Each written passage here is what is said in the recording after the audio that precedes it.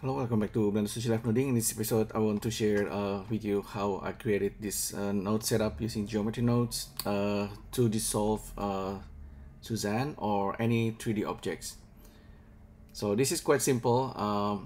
As you might already see, this is really just based on the empty and the distance between empty and the Suzanne. Let me show you. The whole node is really just under 10 nodes. This is possible because of the nodes from Brian. This is from Molecular Nodes. Let me show you. So I talked about this in the previous video by Brady Johnson. So the nodes comes as an add-on, and it gives you a bunch of nodes to allow you to deal with molecular objects and PDB protein data. But there is this animation. So under animations category, there is noise, and there is also object effects. Okay, we are only using those two, and this is these nodes. Inside this node is a lot of other nodes. But in effects, let's take a look. If I use control options and just block the flow, you can see what's going on at the moment. It's basically, first of all, it's a Suzanne mesh that has been remeshed. I often use this just to remesh Suzanne, so we have like a more interesting topology. Sometimes I also use like a decimate just to make it like a triangulated or things like that. Okay, so this modifier still works before and after geometry nodes. Okay, and the next thing I did, I know the fact that we can split edges, so I'm just breaking up all the polygon face of Suzanne that has been retopologized using these two modifiers. So we can really just scale it and make each component disappear. But just by doing this, it's not that interesting. Okay. Sometimes you also maybe you want to use dual mesh, so you have like a fake Voronoi. This also can kind of work to make it look a little bit more interesting. But and there's also a set position. Let me just do that first. So you can see this is the noise. This is the noise affecting Suzanne, and it's currently animating. I can control the speed of animation, so it's like a ripple. Okay, so ripple controlled based on the distance. The funny thing is that if it's inside the influence, it's the ripple disappears. So there's actually two effects going on. Let me also enable that flow again. It makes everything hidden. Okay, so this MOL object effect. Okay, this guy give you control over empty and the objects based on the distance. There's a fall-off distance.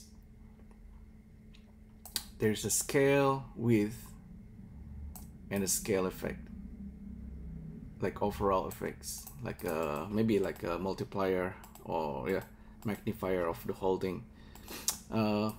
You might have seen something similar with Bradley animations.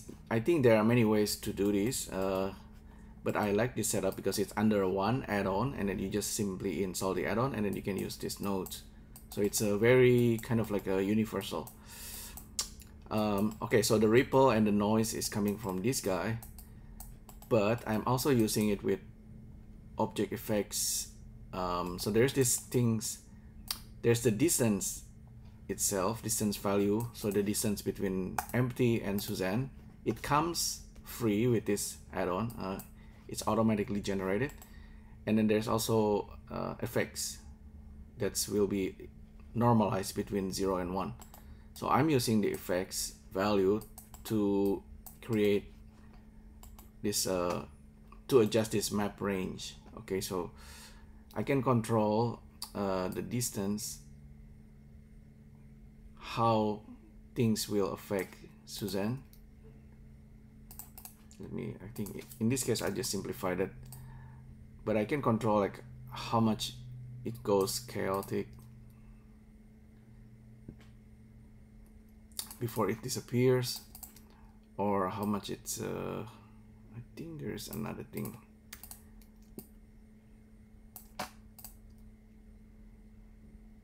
Yeah, basically just control to invert and influence the effects itself.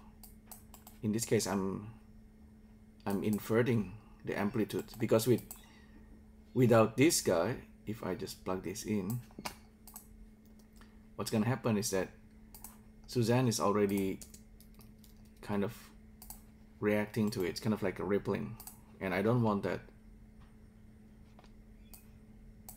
So I like this. So it's it creates this dissolving kind of effects.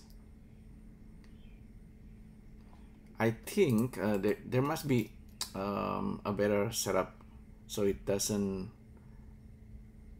Yeah, I think this is not too bad, but there's probably like another way to do similar things where you can have like multiple influence instead of just a single influence. You can perhaps use something like a dynamic paint to affect the whole things, kind of like to wait, just to paint this on the fly. I think multiple effects is also possible. I haven't tried it. If I duplicate the empty and have two influence, I have a feeling I just need to duplicate this guy. Duplicate. It's the empty that I need to pipe outside. So one of them is affected by that empty, the other one may be affected by another empty. It might not work. Yeah, it is.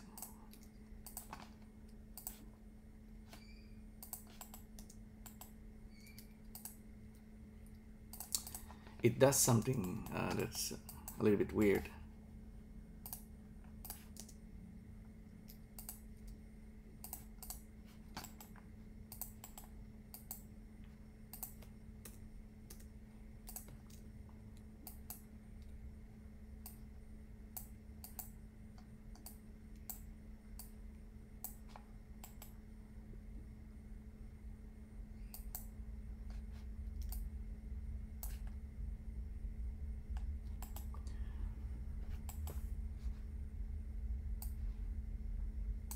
Yeah, I think this effect is doing something that's a little bit weird overall to the objects itself, but it might be something that you might want to try this, because it seems to turn it into just points, right? It's really weird, but I quite like it, because you can create another geometry nodes, and this time I can turn it into mesh and points and actually render this out. It's still wiggling, whatever inside it. This could be kind of effects that you can use. Anyhow, for now, don't worry about that. We have this. I can turn on cavity.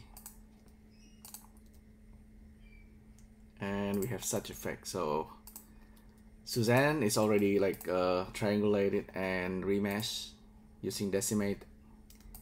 Yeah, so these effects all working together. I can reduce the voxel size, make the dual mesh even smaller. I've done this a couple of times. So now when we break, Suzanne is looking a little bit more interesting. And eventually all these pieces just disappear and dissipate.